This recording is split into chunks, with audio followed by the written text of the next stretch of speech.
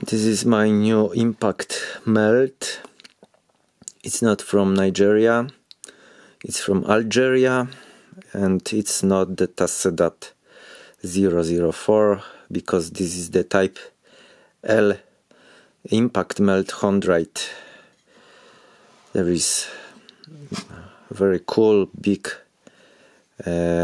fragments of chondrite, which not much iron like in the Tassedat, but also the melted area have very tiny iron. It's like powder, very soft iron.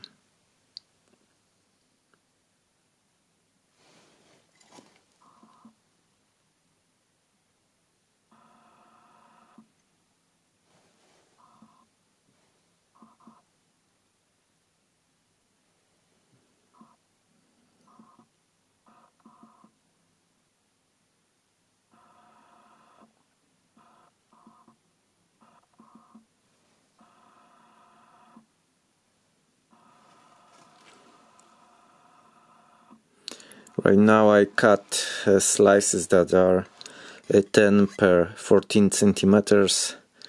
This take like 3.5 hours. Very cool breakation. Which big fragments. There is only 1, 2, 3, and there is 4th fragment on the side. Yeah, this one is a little rusty because the surface was cut yesterday, so it was 1 day on the south.